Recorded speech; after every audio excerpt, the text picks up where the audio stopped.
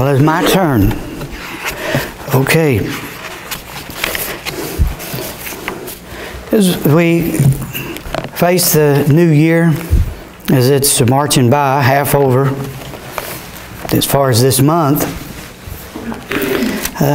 these are a few words that came to my heart and mind, and I wanted to share them with you tonight from John chapter 12, one verse in verse 43. As I was reading this verse a few weeks ago, these words just almost like jumped out from the page of God's Word and echoed in my heart and mind, and I began to write and write and write, and pretty soon there was just a sermon, devotion that God laid upon my heart, and I didn't know when He wanted me to give it till today, so we'll share it with you as we look at the praise of men. The praise of men. In John chapter 12 and verse 43, the Scripture says, "For they loved the praise of men more than the praise of God." Could we read that again? And it's hard to believe. For they loved the praise of men more than the praise of God. Who are you living to please? Who are you living to please? It may be our parents, our spouse, our family, our friends, our peers, our boss, or even ourselves. In this account, John tells us the Pharisees wanted to please man. I believe the men in this verse were their peers. The praise of each other. The adoration of the other Pharisees. Many years ago, a psychologist did an experiment with a group of people. He drew a line on the board with one line shorter than the other. He put one person in the room with other people and asked the people in the room which line was shorter. But unbeknownst to the man, he had prearranged with the other people to say that the one line was shorter than the other when it really wasn't.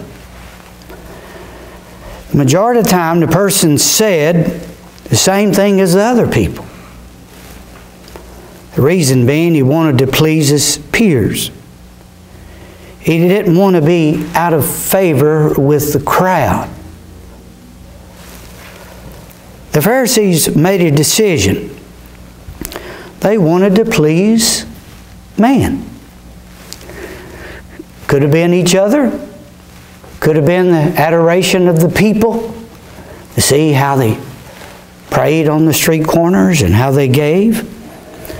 Could have been each other. We don't exactly know, but we do know that it was they loved the praise of man more than the praise of God. And as I got to thinking about that statement, there are a few thoughts that came to my mind about the praise of man.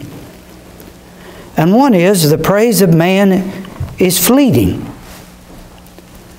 In other words, the praise of man comes and it goes so quickly.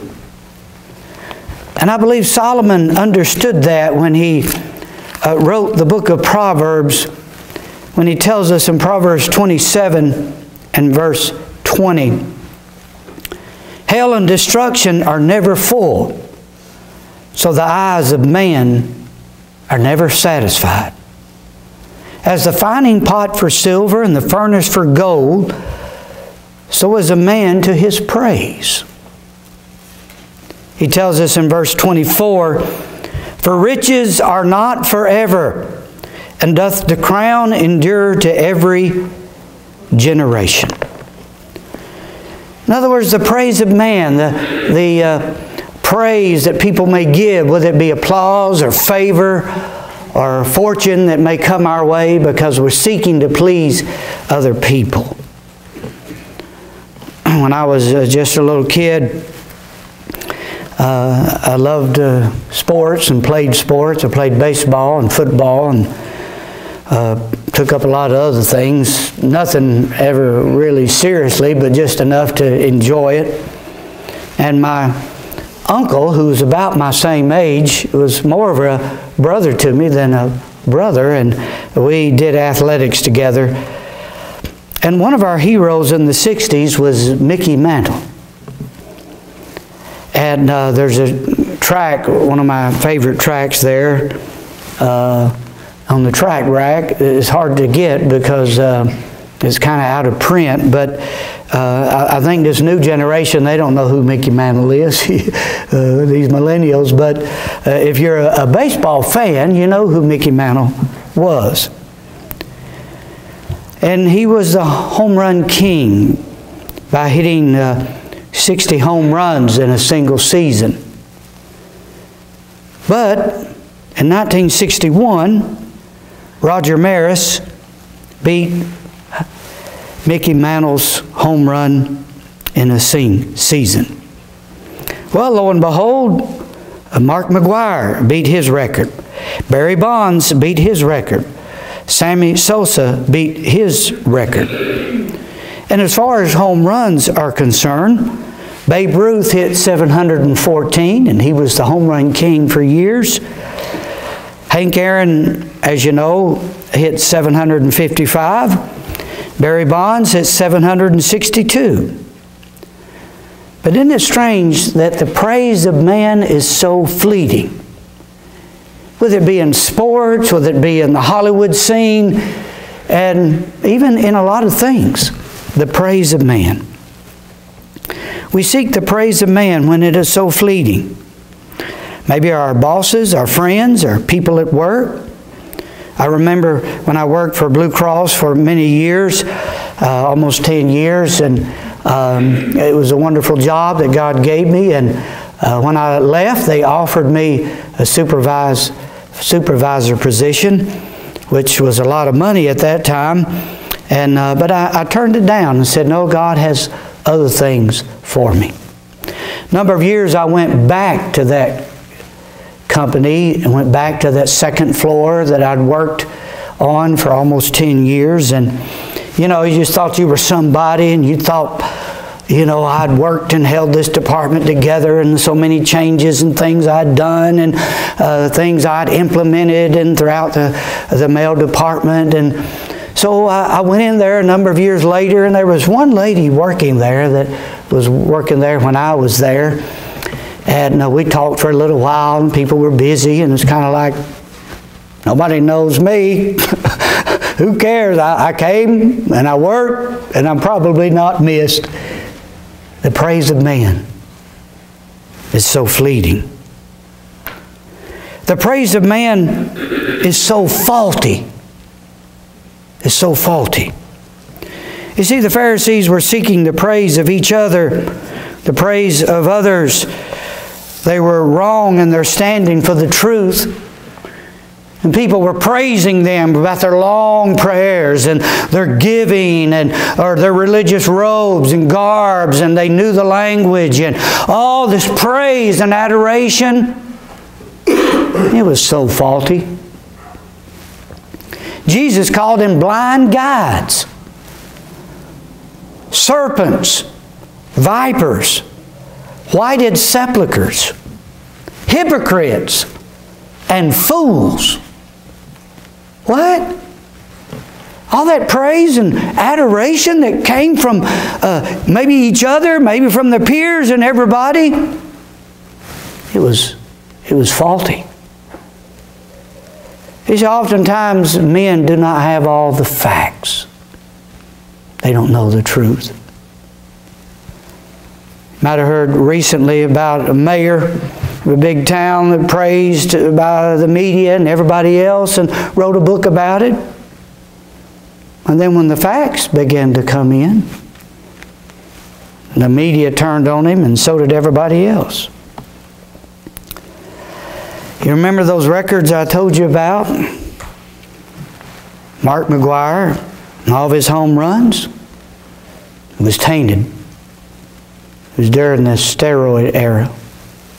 Old Barry Bonds, he hit more home runs than Hank Aaron. You don't hear anything about it. It was tainted.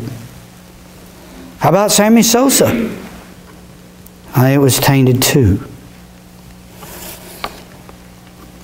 You know, there have been pastors, men that I looked up to, and I thought they were great men. Men that spoke at Highland Park Baptist Church, thousands of people. But later on it would come out that these men weren't exactly what they appeared to be. And what people praised them and all their records and things that they had broken and the praise of all the people, it was faulty. It was faulty. The praise of man is foolish. Men praise one another, pat us on the back. We look for the praise of man and adoration. And that's what the Corinthians were doing. You remember? Boy, look what a fine church we are. Look how good Christians we are. Well, how do we know we're good Christians? Well, because I'm comparing myself to you, and I'm better than you are, so we must be pretty good guys. And Paul said, "For we dare not make ourselves of the number, or compare ourselves with some that commend themselves, but they measuring themselves by themselves, comparing themselves among themselves, are not wise." The praise of man is so foolish. But I want to turn your attention to the latter part of that verse that says, more than the praise of God. Why should we seek the praise of God? These Pharisees made a decision. They sought the praise and adoration of man more than the praise of Jesus Christ. First of all, I believe because pleasing God is eternal. The praise of man is so fleeting, here today and gone tomorrow. Why not invest in something that's eternal? Jesus said, "Lay not up for yourselves treasures upon earth, where moth and rust doth corrupt, where thieves break through and steal, but lay up for yourselves treasures in heaven." That speaks of something that's lasting, where neither moth nor rust doth corrupt, where thieves do not break through nor steal. So when you think about the praise of God and pleasing God, it's eternal.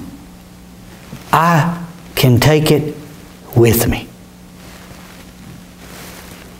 In fact, Jesus would later on say in that same chapter, "But seek ye first the kingdom of God and His righteousness, and all these things shall be added unto you."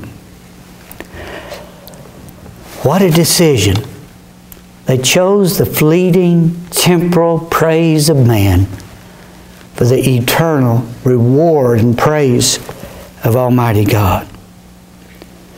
Pleasing God is rewarding because God has all the facts. God sees and He knows the hearts and the minds of men and what is important. And Paul was addressing Timothy. You remember the some that got all tangled up in the world.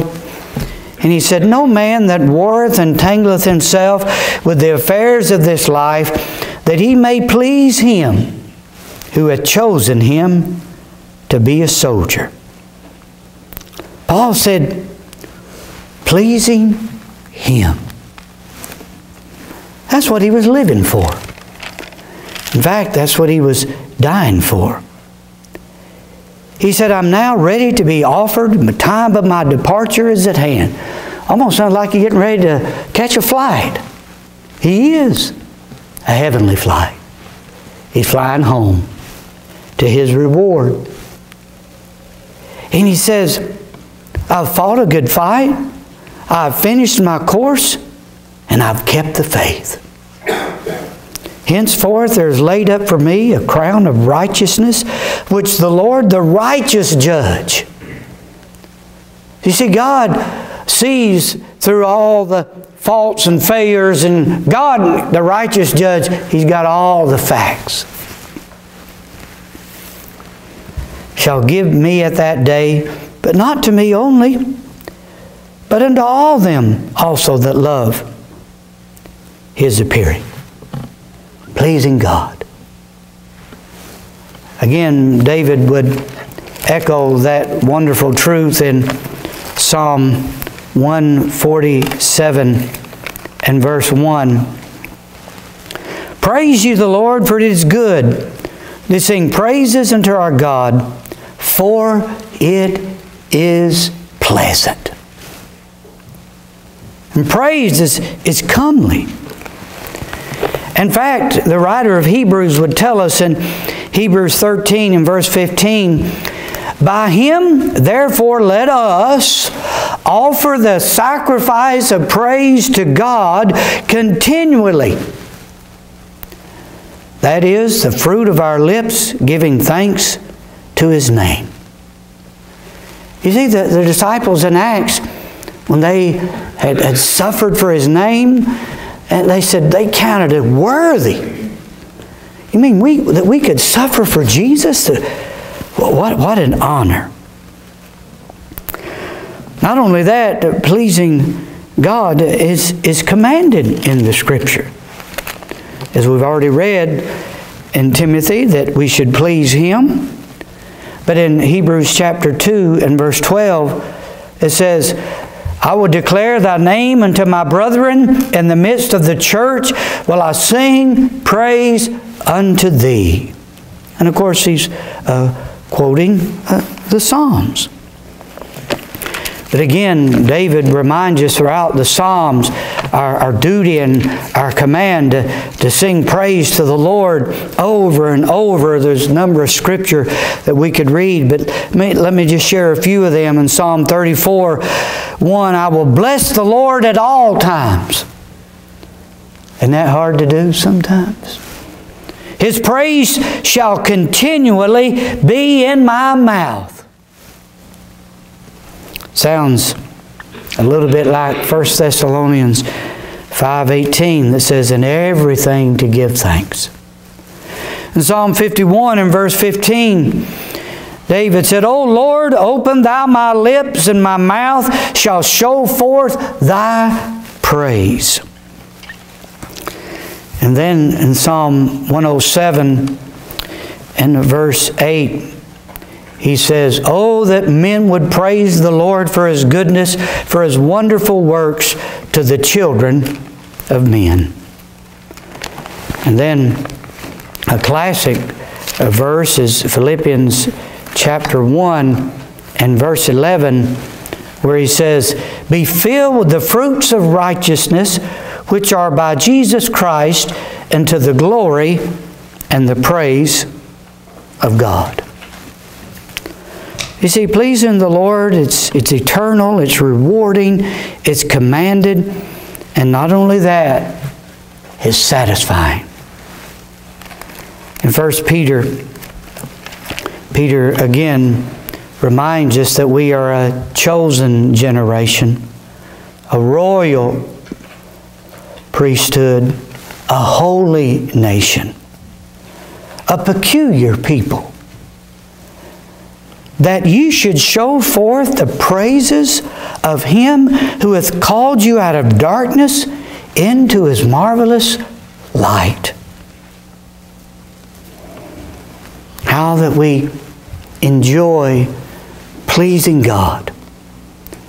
And that may be our only reward.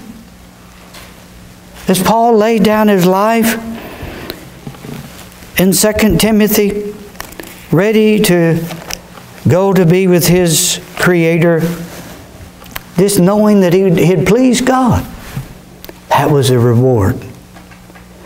And of course, Revelation chapter 19 and verse 5 tells us the 24 elders and the 4 beasts fell down, worship God that sat on the throne, saying, Amen, hallelujah.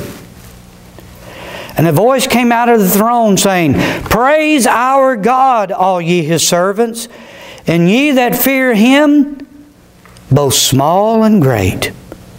And I heard, as it were, the voice of a great multitude, as the voice of many waters, and the voice of mighty thunder, saying, Hallelujah! For the Lord God omnipotent reigneth. Let us be glad and rejoice, and give honor to him. For the marriage of the Lamb is come, and his wife hath made herself ready. You see, part of the Jewish wedding was the bridegroom would go back and prepare a home, prepare the house. And during that year called a betrothal time, the bride would be getting herself ready. Getting her wedding dress, getting her jewels ready, getting everything ready. And then at the appropriate time, the bridegroom would come. He would come to her house. And she, ready and prepared, would hear the bridegroom with his host coming to get her. Why? Because she had made herself ready. Is everything in place? My hair, my gown, everything is prepared. And that's the way we should be. That we should live to please him. And if that's all the reward we get, what a wonderful reward it will be. To cast our crowns at his feet. You remember what Mary said? He hath filled the hungry with good things, but the rich he has sent empty away. And this verse sadly says, they love the praise of man more than the praise of God. Oh, there are times we do need to please man, whether it be our job, or our parents, or our authority in our lives. But I'm talking about who you're living for. In your life, who are you seeking to please? Is your desire to please him? It should be this year. It should be. Let's pray together. Father, as Paul said, that we might please him who hath chosen us to be a soldier. And Lord, as I think of all the many hats that I wear, it should be my desire to please you. As a husband, as a father, as a pastor, as a principal, as a Christian, there's one that I should be living for to please, and it's you. When I make my decisions on a daily basis, help me, dear Father, to ask myself that question. Is this pleasing to the Lord? Is this going to glorify God? Is this God's will for my life? Is this what God wants me to do? Help me, dear Father, this year, and help our church, that we might seek not the praise of man, but the praise of God. In Jesus' name, amen. Well, let's